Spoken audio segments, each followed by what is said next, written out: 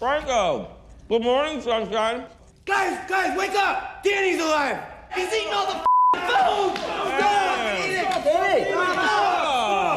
it's cool, man. I made this for you guys. Dude, this shit's supposed to last us till we get rescued. This Is the End is a comedy about a bunch of actors and comedians who basically play themselves. Faced with the apocalypse, they try to make the best of things, but clearly don't have a clue what to do. We've always had a lot of fun trying to suck humor out of something that really isn't that funny to begin with. Yeah. And I think, honestly, it's given us opportunity to be even more funny. Like, the worse the situation our characters are in, the funnier the movie generally is. And so we thought, what's the worst situation you could possibly be in? Probably the whole world ending. And it actually provided us with tons of opportunities to be funny within that, because you get to think, like, how would us and our friends react in a situation like that? Wait a second. I know what happened.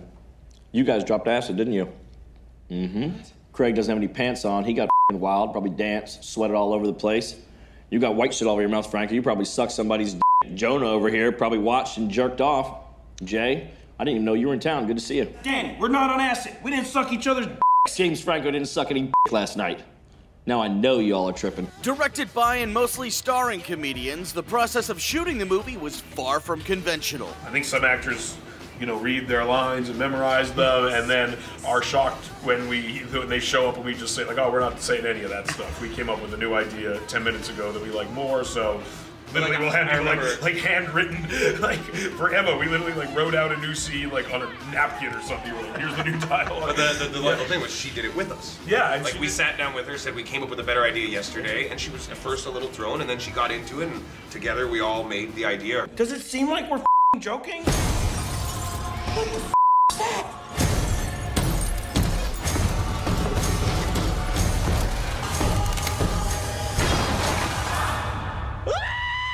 This film is pretty vulgar, but believe it or not, the finished product is actually a toned-down version compared to the first drafts. We pushed it too far about 5 or 6 times. There's some jokes that I'm literally embarrassed that we even tested them in front of the like audience. if we could destroy some footage, we would. Yeah, there's some jokes that are like, in the theater full of people, I'm just like, oh my God, like, we could not have been more wrong about that. I once or twice put in jokes that he told just to mess with them. Yeah, exactly. So I could show the audience one of the jokes he was embarrassed by. I had a lot of fun with that. They're not in the movie now, though. What should we do while we're in here for so long?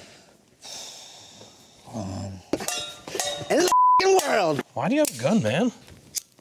Okay, just do it. Just do it. 2. Just do it. I grunt a little when I jerk off. Do you not? Yeah. The penis is mightier than the sword. No. It's my weed. I'm taking it. How are we gonna jerk off?